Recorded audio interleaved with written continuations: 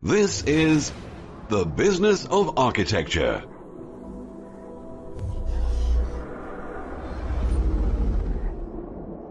Helping architects conquer the world. And here's your host, Enoch Sears. Welcome back, Agile Architects. This is Enoch, and today is part 2 of my interview with Mona Quinn, where she takes us behind the scenes of the successful marketing strategy that booked her architecture firm solid in less than 4 months. Welcome, everybody, to Business of Architecture. I want to welcome back Mona Quinn to the show today. She's talking to us today from New Zealand. She's the principal of New Zealand's leading character home architecture firm. They specialize in renovating and taking care, restoring the beautiful homes in New Zealand. So, Mona, welcome back to the show. Thank you. That's great. Last week we talked about your background, about how you got your start in Denmark in architecture school, and then met your husband, who is from New Zealand. Yes. Ended up moving to New Zealand and completing your schooling, and somewhere along the point there you started your firm. That's right. So could you tell us from the time that you left school till you started your firm, tell us a little bit about that experience and what brought you to starting your own firm? I guess, all right. So when you finish your degree, you think, oh, I better go out and, get some work. That's the first clincher, isn't it? Sometimes it's quite hard to get work as an architect, so you sort of take what you can get. I did. So I took whatever job I could get, and but after that I tried to move up and try and work for a big practice, because obviously that must be the best thing that it can possibly happen to you, working for a big practice. And I did find more and more as I was working in the big practices, I ended up taking all the heritage homes that were being restored in that practice and ended up working on them. So that was an interesting exercise for me. So unbeknownst to me, I was already becoming a specialist in it, even though it wasn't sort of consciously formed in my mind. And in terms of trying to get my registration, I found that the large practice was very busy being a very large practice, and not so busy maybe trying to help me get registered. So I decided to leave because I thought I wasn't actually getting the work required for my registration, even though I was very busy heading up this branch of restoring all these heritage homes for them. And so I actually went home for my brother's wedding, and when I came back the phone was ringing, and what had happened while I was away was all the clients that I'd been working with on the heritage homes and the heritage restoration of their properties, in terms of it was character residential pretty much. They all were back and asked, well, where's Mona? Why is she not here? We don't want to work with you unless she's here. So they had to hire me back on contract at a higher rate, of course. And then I thought, well, if that's the case, and that even if I wasn't a director or anything, I was just a little person in the office, and people were ringing up asking for me. I thought, well, there's definitely a reason for me to try and go out on my own, and in that vein as well, because obviously I had this sort of, I don't know if you call it gelling expertise or gelling ability to make a residential project work, because lots of people think, oh, the hardest thing to do is a commercial job, but I find it's the other way around. The hardest job to do is a residential job, because people come with so many emotions, what they would like to do, and the process is longer and there's more detail, but the challenge and the satisfaction out of it is also great. So Mona, one thing that I'm picking up from what you're talking about is that you have an ability to connect with people. It sounds like these clients wanted you back. They wanted to work with Mona. So yes, from your perspective, what is your superpower? If you have a superpower, what is it? Jokes outside? I don't know. I think, I don't know. I'm not very good at advertising perhaps for myself straight on screen, but people do say I have a great communication skills in terms of, we talked about this previously, but in our last interview, but about having that ability to get everyone to focus on the end goal and focus on the vision for what it is you want to achieve on site, and the actual building of that vision, and what's the steps required from all parties to make that into a successful project. So I think maybe it's the complete lack of ego. Not necessarily. That's not necessarily a bad thing. I think it's just if you try and have that vision or mission of trying to create a better place, and you try and implement that to people around you, then they become interested in talking to you about that and wanting to become part of that. So would it be fair to say that you have a collaborative approach to your relationships? Most definitely. There's no pyramid structure around here. Okay. All right. So it sounds like your superpower is being able to collaborate with others, inspire them, and help them achieve their goals. Yeah, I mean, it's hard to have people try and get you to say that about yourself, I guess. I guess it comes back to having a genuine feeling about something and a genuine wish to do something. And if people see that you have that, then you have it. And then they become attracted to that, I think. And for me, good space is very important. I think it's, and maybe it's my background growing up in Copenhagen and biking the streets over there on my little bicycle when I was a student. I don't know. It's just all around you there's good space in Copenhagen, and that how people interact. I mean, I had a fantastic teacher when I was at university there, Jan Giel, who is a famous person. I think London has currently hired him to see how they can make their public space better. He came out to New Zealand a couple of years ago, and I worked for him over the holidays. This was before I started my own practice. And he's just such an inspirational man, because in reality, what actually happens to humans, I mean, they just want to be happy, and they want to be in environments that make them happy. And as much as, let me do one. I know a good example. There's a franchise owner who builds versatile sheds. It's just like, the most horrible shed that you can possibly do, but they also make them into houses of people. This guy who owns this franchise, he lives in a beautiful old restored character home himself. So there seems to be this sort of disconnection from, right, I want to make the money, but I don't actually want to be in that environment myself. So it's sort of almost that idea of having a wider responsibility, and you could say, well, that's almost going back to environmental issues. And yes, it is about environmental issues and about sustainability, because if you have an old building that's already been around for 150 years and it's still working, and you can still make it work for today's needs, isn't that much more sustainable than building something which has a 15-year, turnaround on it? Because a lot of the neighborhoods that are being put up in New Zealand at the moment, in 50 years, I don't think they're there anymore, partially because the materials are so substandard, and because people move in there with the intent, this is my stepping stone to a better place. They might not all actually make it out of there, but they keep staying there. Yeah. Exactly. And it goes, sorry. So they're willing to settle for something that might not be the ultimate, and sort of look at it as a stepping ladder instead of retaining what they have. Yes, but part of that also comes back to marketing, I think, because dealing with an architect is seen as a very intricate, complicated process. Mm-hmm.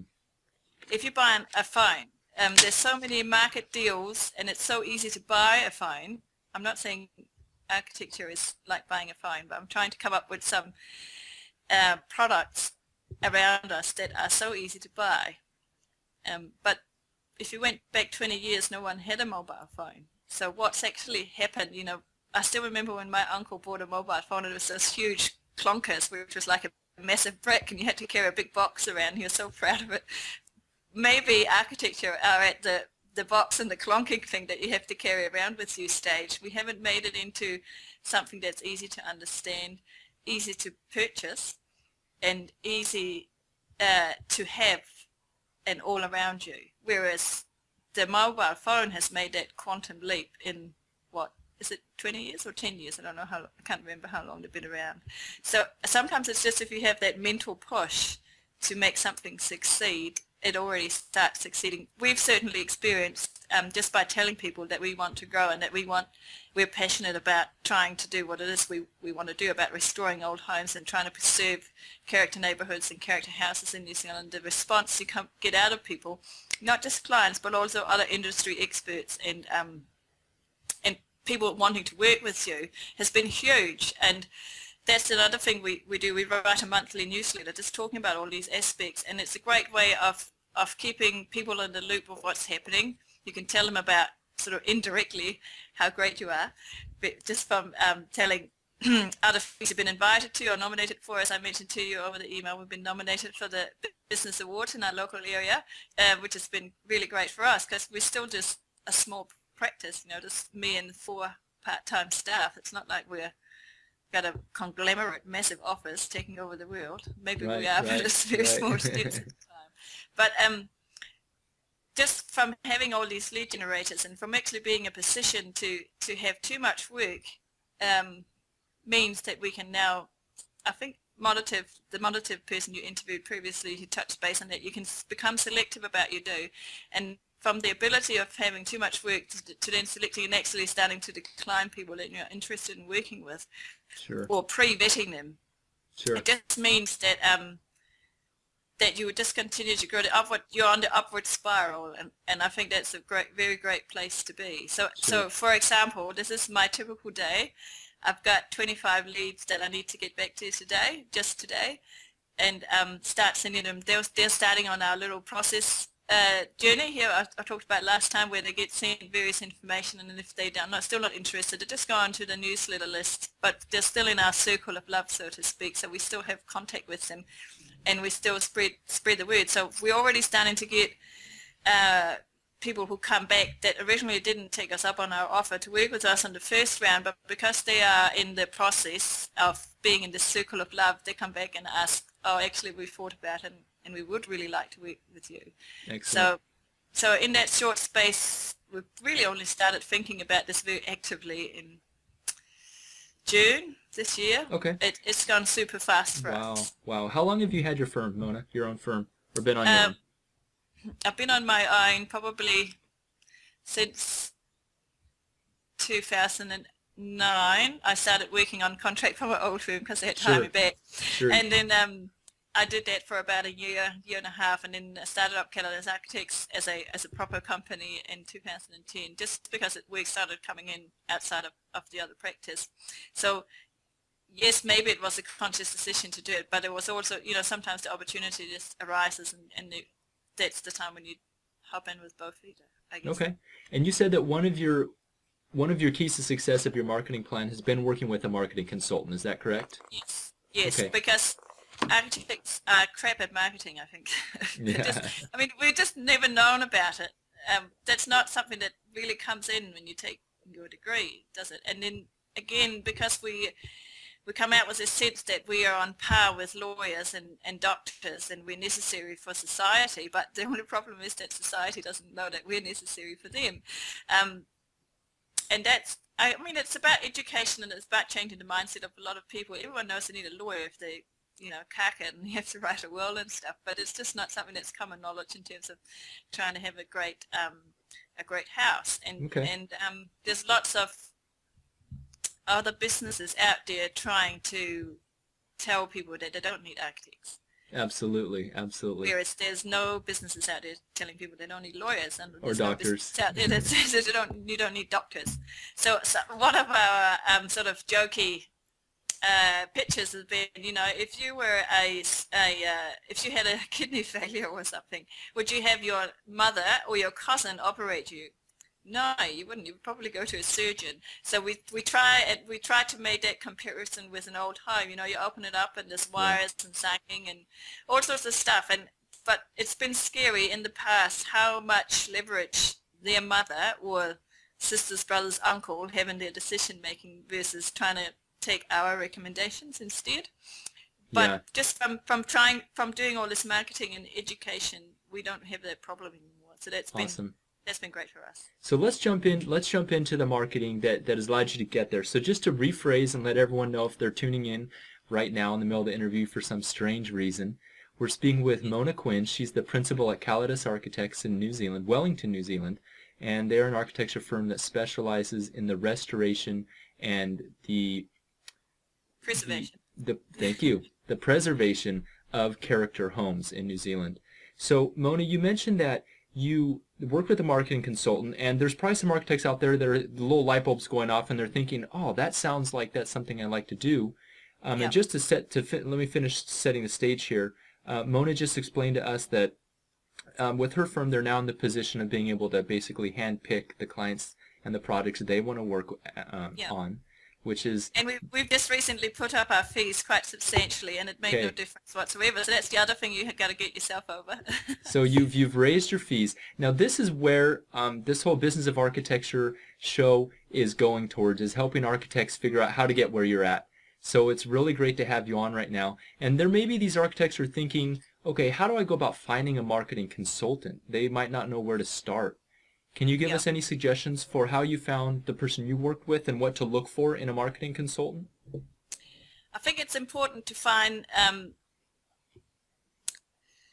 someone who's prepared to actually spend the time with you, because what we found, the guy we talked to had never tried to launch an architectural practice in terms of marketing, and he didn't know of anyone else who had tried to launch an architectural practice in terms of marketing, and he'd been in the business for quite some time.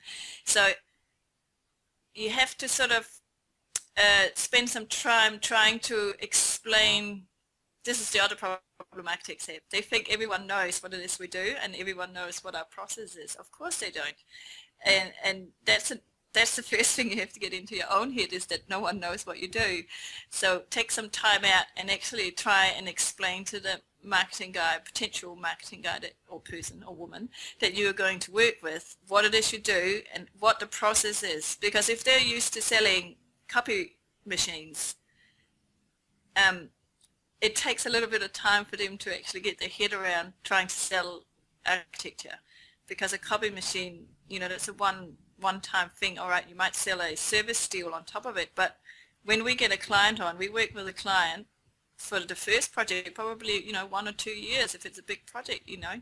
So you have to really explain to them what it is you do, and by explaining that, you actually explain it to yourself as an outsider, and that just starts the whole process of thinking about, well, what is it actually people see you as, and what is it people think that you do. So yeah, sometimes we felt like what we've been told that we need to say about ourselves is stating the obvious, because of course everyone knows that. No, they don't. And also what you touched base on previously, you know, you thought it was I don't know if you call it long-winded, but it was a long process in terms of converting the leads. I thought it was too. Why can't they just think we're great and hire us on the first, you know, contact, instead of all this hoo-harring, pussyfooting is what I would call it, around. But what actually happens when you do that, and also especially with residential architecture, by drawing out the process a little bit, that gives them time to think about it and time to realize I'm not actually pushing for a sale here. So that goes back to, I must be interested. I must have a vision and a mission in terms of making better places. I'm not actually just here to make the money. Of course I'm here to make the money, but I would also like to see nicer spaces and nicer environments. And I think that's probably why architects don't make so much money, because they all are very interested in the better quality product, more so than earning the money.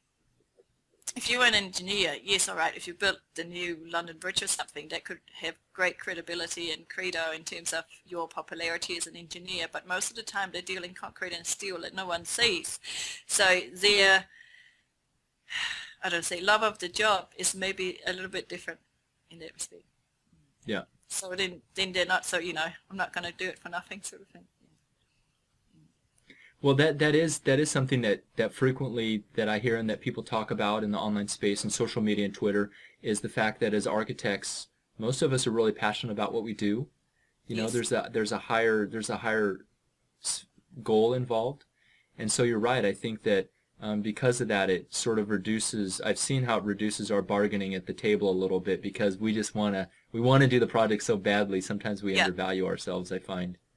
You have to turn that around and make that into your strength. I think it's the greatest tool we have, that we are actually passionate about something, and that's also why architects are so exciting to talk to. You know, even if slightly weird in the head sometimes. Well, tell me how you've taken that and made it your strength, Mona. Tell me how you've used that principle. So, for example, I think it was in our last interview, we talked about the Christchurch Cathedral and the earthquakes in New Zealand. So we've turned it around and said, well, we want to try and do something to save this. So we do these seminars where part of the money, if people pay to come along to them, will go to try and save the Christchurch Cathedral. That is a mission. But what actually happens is people come along to the seminar and fill out the form because obviously they hear about what we have to say and want to know more because we offer this free booklet. So all of a sudden, it's without them knowing it, they get into our system and become one of our leads. It sounds terribly like you're a devil or something like that, but what we've used is that we've used our mission as a point of getting people to come and talk to us. Okay. But at the same time, we use the marketing strategies for them so that we can indoctrinate them, I guess is what you could say, into our way of operating in our system. So when it actually comes to the fees, that's almost a byproduct in terms of the journey that we would like to take them on. And that's sort of the next stage in terms of, so you have the whole lead generation process and the lead conversion process. But then, as I said previously, we have, the 1 to 2 year working relationship until a product is finished. So that's sort of the next stage that's called a remarkable client experience, and that's what we're working on at the moment. How can we make that journey, which is normally incredibly stressful for especially for residential clients and time consuming and etc., how can we make that easier for them, and by actually helping them out with some of those and attaining value to make some of that, all of that decision making, if we helped you with it, or if we did that and consequently charged you more for it, then that process could be a really enjoyable experience. Wouldn't that be something? Wouldn't that be something? Yeah. Well, but again, it comes back to that you have to try and teach them or educate them about the value that you do, so that you don't end up just going for free to the lighting shop with them, helping them select lights, because that's your time. You should be charging that out at XYZ amount of dollars an hour, because if you just do it for free, it's got no value for them. And the other thing that we've been told, and was told very much by the marketing guy, people don't go for the cheapest product. Let me just take the mobile phone analogy again. We'll probably all have an iPhone or something to that effect. That's certainly not the cheapest phone in the market. I would say it's the most expensive, but we, especially as architects, because we like design and style, we will purchase one of those, haven't we? We haven't bought the cheapest Nokia at $45 or whatever they cost these days. Let me interject here, Mona, because I see where you're going with this, and this is a very interesting conversation that you're talking about.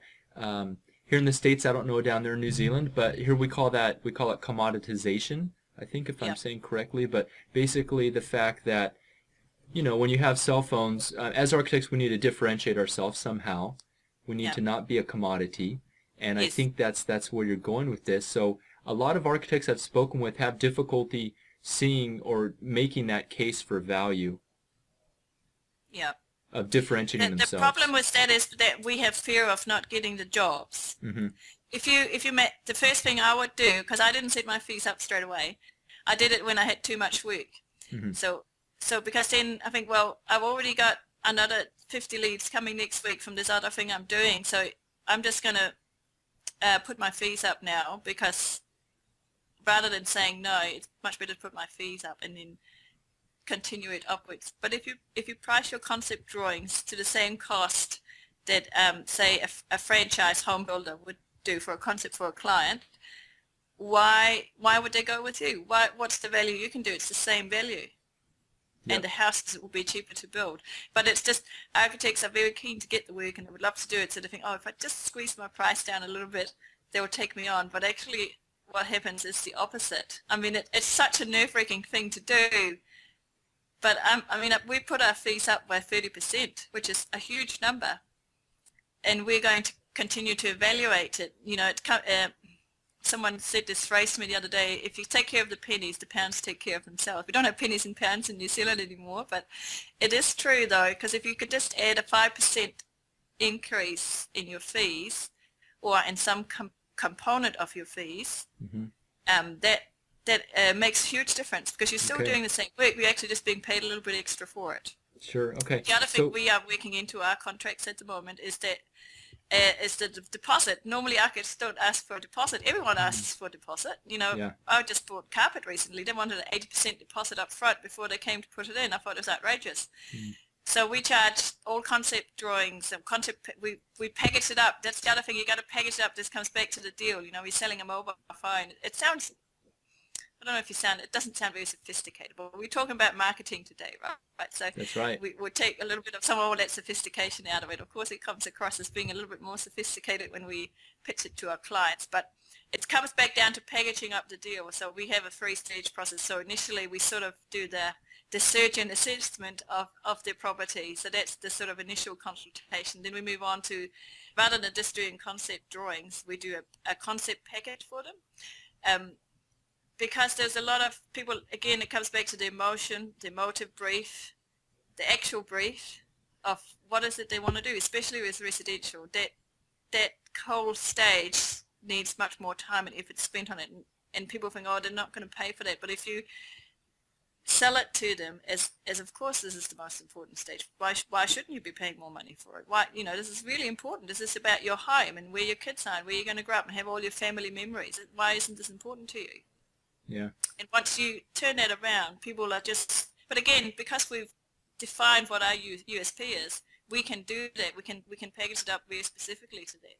If we were just a generalist architect, you couldn't go in and start talking about residential emotional values at that stage. Okay. So you have to jump the 10 steps previously to where we were initially in our conversation and take that conversation with yourself and your practice of where you want to pitch yourself. Sure. So, now, but anyway, so going back down to this concept package, and once that's sorted out and people are happy with it, and yes, it takes longer, and you as an architect in the past would be so frustrated, why can't they just make up their mind so that we can build them up, but we've already asked for a deposit, so in terms of that we are fine, and we actually would like them to be a bit slow in terms of making up their minds because we're so busy.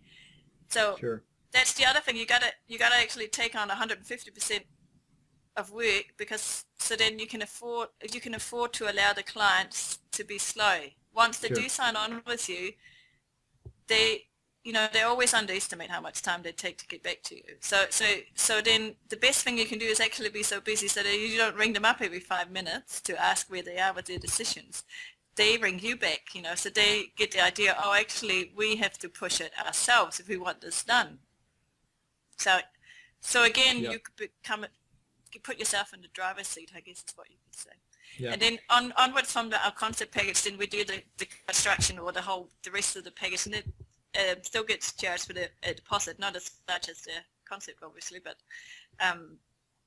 just to sort of keep, that comes back to talking about cash flow, another thing unbeknownst to architects normally, but it's all about, how do you offset the mission vision versus running the business as a practice as a business. Great. Well, this is great, Mona, because this is a great case study right now, because you're getting a sneak peek at a well-oiled machine. It sounds like you've started to put in these marketing things into place in your business, and you have a marketing funnel that's actually working for you. It's actually bringing in Yep. clients automatically with a little bit of effort on your part. You've already produced the materials, and it has momentum, and so it's going to keep on growing. Tell me Yep. about what is a USP and how you went about developing yours. So USP is, I didn't know anything about USP before, 4 or 5 months ago. So USP is, what's your unique selling point? What's your pitch? And it's scary that we haven't thought about it before in our practice, and it's scary that hardly any architects talk about it. Even the large practices, if I went into the previous huge practice I worked for and asked them what's their USP, I think I have a couple ideas now what their USP should be, but they shouldn't even be bothering about heritage restorations or character homes, because I reckon, in my opinion, that's slowing them down, having to deal with both this incredibly time-consuming residential stuff versus these huge educational facilities they're building for other clients. So they're trying to be everything to everybody, and large practices are still trying to be everything to everybody. These guys got satellite offices in 4 different towns, and they're still trying to be everything to everybody. So but it just takes courage, doesn't it? It takes courage to say, no, I'm not going to do this job because I'm not going to make any money of it. But you got to take a step outside of the box or of the practice and say, well, actually, is this job going to get me my next job that I would really like to do? Because my avatar or my best client would be this guy. And if I have done a garage alteration, is he going to come and hire me because of that job? No, he's probably not. So it comes back to also we spend too much time treating all our clients the same, and we should, if we get the right clients, we should just spend time on them, and actually, yes, still follow up to the smaller ones, but I normally just put our fees up and generally say no and go away, or if they continue to go on, obviously they have become educated and committed people, just like my aunt and uncle in Denmark who wants an architect for a one-room extension. So, you know, and then they're a joy to work with because then they're committed to, and you're still going to make money out of it. Excellent. So take me through the process. Let's see if we can just get a really broad overview. You've already given it to us once before, but I'm just going to rephrase it here. So you're developing your USP, which is your unique selling point, your unique selling proposition, what differentiates you from others. You mentioned that you have a goal of having 7 lead generators functioning? 10. We're on 5 at the moment, I think, yeah. Okay, you're on 5. 10 may be too much because it's already quite busy, yeah. Yeah, you know. So you're at 5 right now. And I'll just run through those. What you said that you have a relationship with franchise renovators who are other builders in the area. Yep. And that's sort of your bread and butter, your baseline. And then you have key referral partners. Yes. What industries are these referral partners in? It's all about relationships, really. Some of them are other builders that do good quality work, but again, just because architects have shot themselves in their feet so much lately, most clients, a lot of people go to a builder first, you know, for a project. They don't go to an architect. So that's not a good way. So you can find some good quality builders in your neighborhood and try and set up, you know, just spend some time driving out to see them and having a chat, drink their horrible cups of tea or whatever it is they're eating on the building site, and just see that you're there about that. You're just as interested in what they're doing as being in your flash office. Not that it's this flash here behind me at the moment, but so just invest some time in trying to get some key referrers that are interested in working with you. Look around in your local neighborhood. If once you've sorted out what your USP is, then it opens up your eyes to find people that it may be of interest to you. So I'll just try and quickly run off a number of people. So we have another guy I work with is a builder, but he runs a franchise heritage. You know, it's replica homes of yesteryear, which sounds terrible. But we're actually just currently working on doing a 6 property development with him. We wouldn't have gotten such a big job unless we had previously established our USP and worked out. So all right, it might not be the most award-winning project yet, but it will still be nice homes for people that we're building. We're also talking to a planning and surveying company because they specialize a lot in subdivisions of old properties, and old properties often have really large tracts of land around unless they haven't been chopped up previously. Again, old homes, you know, back to the USP, what is it we're doing? So we have a working relationship with them. We run dual advertising together in other magazines, etc. So we have some previous architects who are now retired, but still, you know, you go out, spend coffee, drink tea with them, because people still bring them up. You know, they're at the tail end of their careers. They've already set up all their referrers more or less unconsciously. So that's great for us. So we've just landed a really large job in 2 years' time in Wellington through one of those retired people. You know, so they still want to work on it, but they just don't want all the hassle of running an old practice. And the greatest thing about that is you get to work with someone who has been through all the ropes, and you can learn a lot from them. And I think that's the other thing you got to, well, for me it's been important, is that, I don't know if you call it humility or just willingness to hear or to listen to what people, you know, if you're willing to listen, then they're willing to tell you, and then after that they're actually willing to forward you work. So wonderful. So it's just, builders, other older architects, and just other people in the industry which is relevant to what you're doing. So I mean, structural engineers, we also get work through them. So we send our newsletters to them. We try and have them as our key referrers. And previous clients is sort of the next rung down of that key referrers. Then we run our newsletter, which is another lead generator in terms of people who may contacted us and came through the sort of initial selling process, but didn't actually decide to be a client at that point in time, but then they're still in the circle of love, so we still sort of keep in contact with them, and some of them have already come back and said, oh, well, look, you know, we've had time to think about it, and now we really want to go ahead, and because we keep hearing from you, obviously you spring to mind first, so that's quite good for us.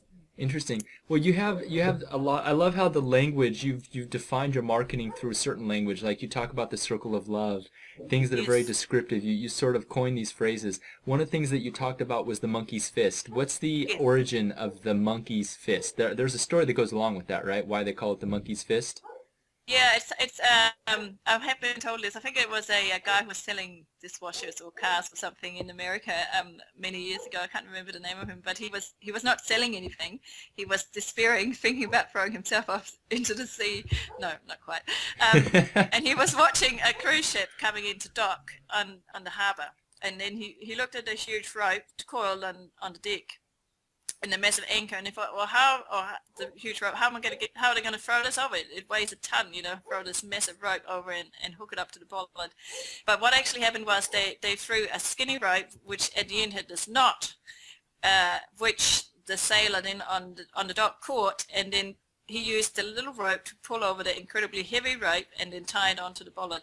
And what in sailors' terms, apparently that little knot is called the monkey's fist.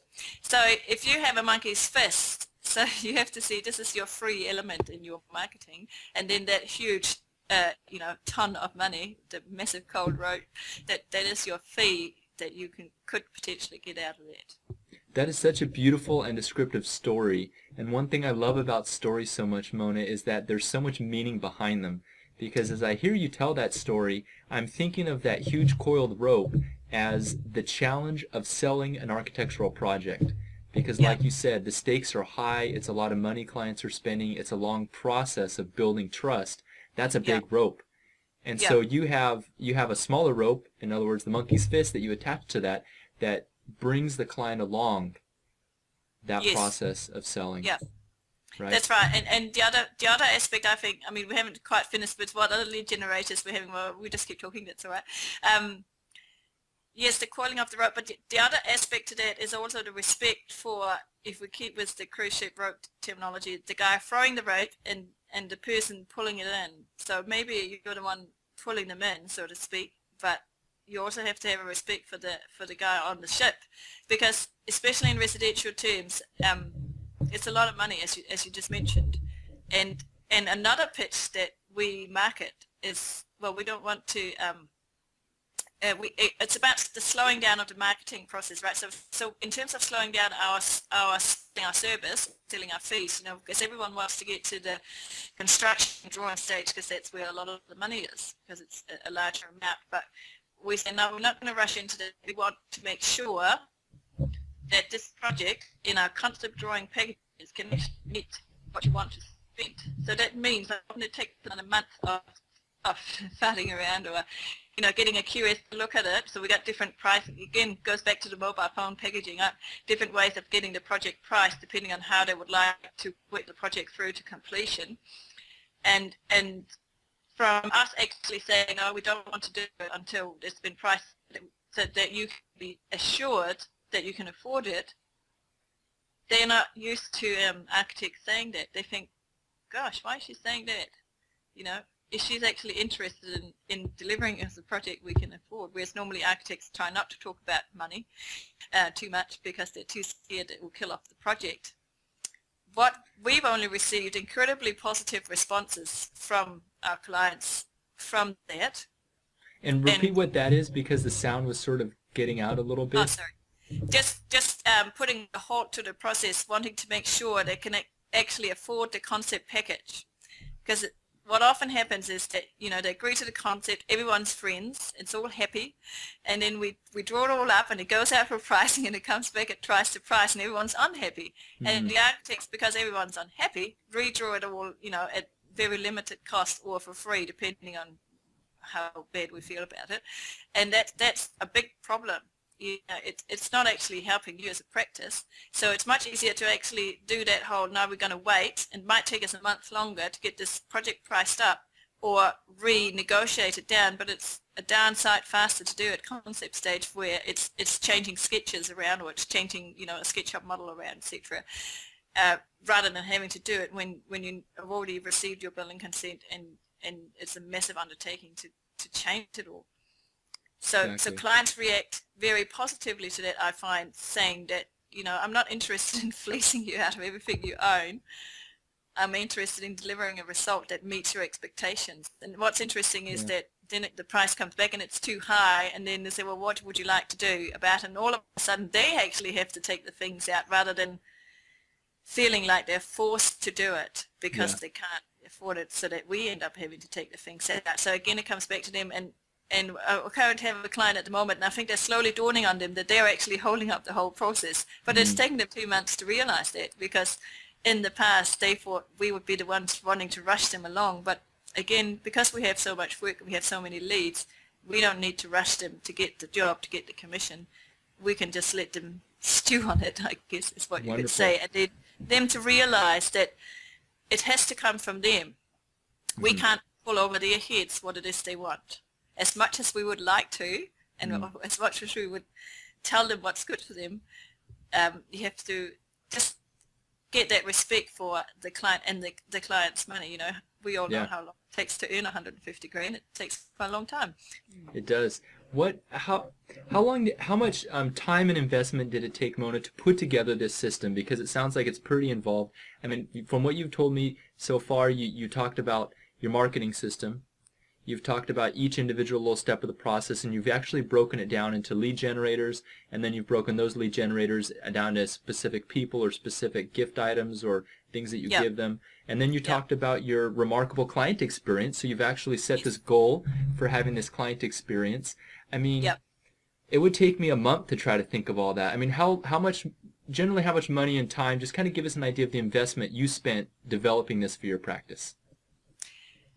It has taken a lot of time, but as with everything, you know, if you do the preparation, the benefits after has been so great that it has greatly outweighed the time and money investment. Sure. But the thing about this, as with every marketing exercise for any business, is you can't do it half-heartedly, and you can't do it ad hoc. You have to sit down from the beginning, and that comes back to defining your USP. If you haven't got that, you know, then there's not much point in doing any of this. So you have to commit yourself and say, well, look, this is what we're going to do. And for us, it was forking out the exuberantly large fee to this marketing guy. Well, flipping heck, if we're going to pay him that, we're definitely giving it all we've got.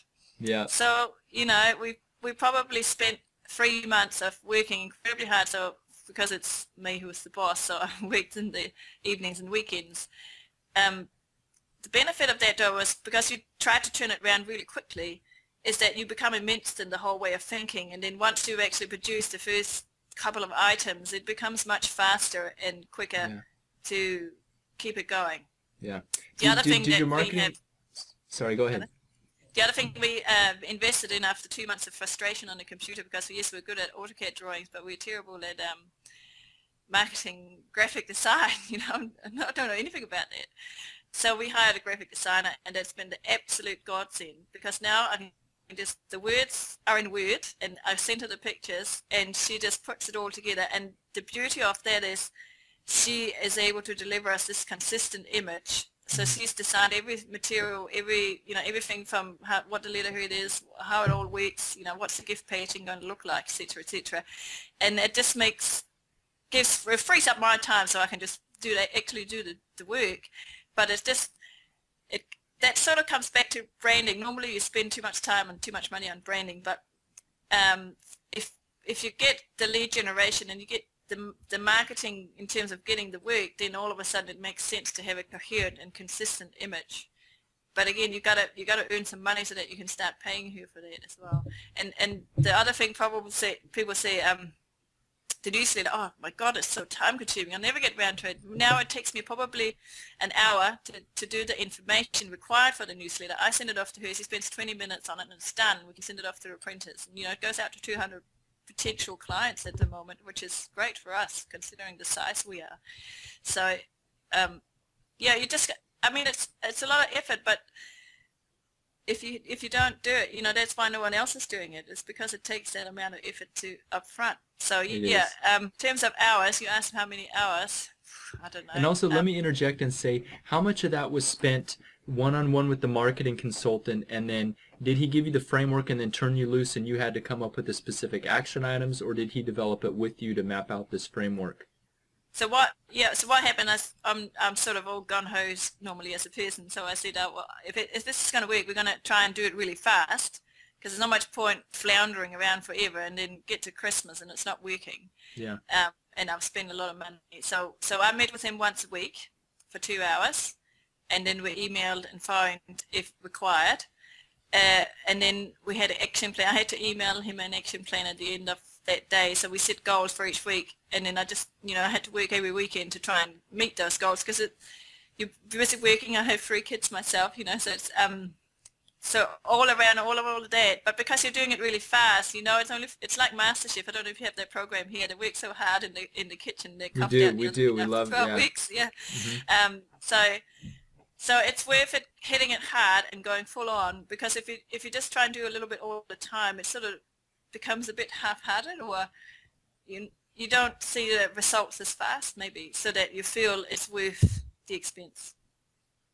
So what's happened is, we did 3 months of intensive operations with this guy, and have had most of it set up now. So now we've gone to a monthly club but what's been really great about this, it's a sort of his build-on package. You can become a member of this more exclusive club, he says.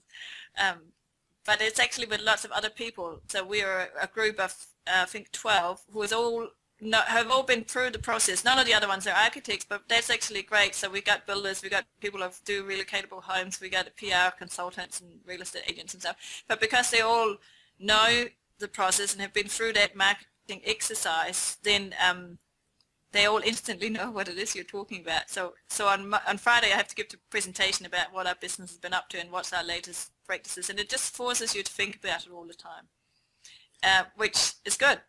Not that you always think so when it's 1 o'clock in the morning and you have to finish stuff, but you have to commit to it, and you also have to put aside time for it. But just thinking about, I'll give it to Christmas and see how far I get, so you put a time limit on it as well. Excellent. Mona, what would you say would be the 2 biggest aha moments you've had out of this marketing process? The 2 biggest aha moments. The 2 biggest aha moments for me has been, if you're going to get a 15 grand fee out of this, why aren't you spending $500 on your client up front? That's been the biggest thing for me to think about, because I would say, why am I spending $500? That's so much money. But if you get, it's the changing around of that thinking in your mindset. Of course, you have to have some money in the beginning to do that, because you're not getting the fee straight away. But it's having that belief in the system that it is going to work, because it's only going to work if you implement all the things that you're being told to implement. But yeah, it's just that whole thinking. Of course, so the other thing we do, once they've received our fee proposal and we don't hear from them, or even if we already heard from them, within that following week, I go to the bookstores here and buy, because you meet your client by then, so you know what they like, what sort of people, you've seen their home. I just go and buy 20 books at a time. Some of them are in interior design, some of them are about landscaping, because we do landscaping as well, and sort of trying to tune a book to their personality. So I just send that free of charge. It costs me 50 New Zealand dollars to do it, but it's nothing. It's peanuts, isn't it, if you're going to earn a big fee? But people, the reaction you get out of people from sending this book is huge. They just can't believe it. Awesome. Oh, great, you sent me a book for $50. I'm going to sign you on for $3.5 grand. Oh, perfect. Yeah. So it's sort of, but it's the mindset of course it's fine to spend money on clients because they're going to spend money with you. That's been the biggest one for me. And the other one is he's made this millionaire matrix calculation thing, because unbeknownst to me, I thought that you had to get, in the old days, I thought you had to get every job you came through the door. Obviously, and maybe I would get 10 or 20 contacts for work, and if I didn't get every single job, I would be depressed and drink too much coffee or wine on Friday nights. But actually what I realized is that, all right, to earn this amount of income, I have to have 300 leads for work a year. I have to pre-vet them through to maybe 20 meetings, and out of those I have to get 10 really well-paying clients. And that whole notion of understanding that that's what's required, so then you can plan your year in terms of how many seminars you're going to do, how many articles you're going to try and get in the newspaper, how many ads you're going to place. All of a sudden it becomes a numbers game, so that you can actually plan your income, whereas before You know, we were just hoping we could get whatever we could get. And from realizing that you can set it up so it's a numbers game, or as a system to predetermine your income for the following year in an architecture business, you know, flipping heck, who's ever thought about that? That's been a huge thing for us to actually, it's been a huge boost and a huge confidence, I guess. Excellent. Well, Mona, it's been an awesome interview. We've talked a lot about money. We've talked a lot about business. There's been talk of millionaires and monkey's fists and USPs. But at the same time, you also mentioned that there's a higher purpose to what you're doing, and that you're not doing this simply because of the money, but that the money allows you to do what you want to do. So my last question is going to be, what's the future for Calidus Architects, and how are you going to change the world? I think my greatest I think I will have achieved success if in 10 to 15 years' time I'll be walking down a street in New Zealand and or reading the newspaper, maybe that would be better, and actually seeing conversations and articles and people being passionate about design and architecture to the same extent that what's being published and talked about and written about in Denmark. So I'll give you a little example. I come from a very, I don't come from Copenhagen originally. I come from a small town, and it's a population of 5,000 people, which is, you know, fairly small. In that town, we have free businesses or free shops purely selling design items for your home. This is not talking about, you know, the supermarket having a sideline of stuff for your home. This is actually purely exquisite, expensive items for your home that you can buy to decorate or furnish. It's not even talking about furniture shops, this is just design. And this is in a little shop of 5,000 people. If you went to a town in New Zealand of 5,000 people, you wouldn't find that at all. You know, you might find a gift shop which have anything from Auntie P's sweet tea or something like that to something else, but we're talking about high quality items here. So I'm not thinking, I don't think New Zealand will get to that stage just as fast, but just for everyone to actually have joy and caring about good spaces, good environments and good design, and that becomes just as valued as everything else. I think that would be a great achievement for me. I'm not saying I'm going to do that on myself, but if at least I could keep that conversation and start that somewhere, or just get the ball rolling with it, that would be great for me. That would be successful. Well, you have already demonstrated that you seem to have a knack for starting conversations. So thank you for the wonderful conversation, Mona. No. But we've really appreciated it, and it's been a pleasure having you on Business of Architecture. Great. Thank you so much. Okay. Bye-bye. Bye-bye. Well, that puts the lid on another show about the business of architecture. I really hope that you got something out of this show that can help you have more success and profit in the world of architecture. And if you want to join the discussion about this episode, you can find it on the podcast page on businessofarchitecture.com. And while you're there, feel free to share the show using the social media share links. If you sign up for the Business of Architecture Insider List, I'll send you other resources like the Architect Marketing Guide and information on how to use web tools to get more visibility for your firm and your work. Everybody knows that you just gotta do it anyway.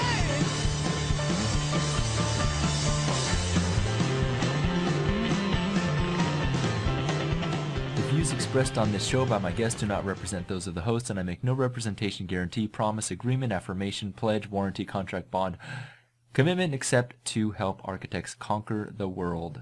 Bump music credit to Ben Folds 5. Do it anyway.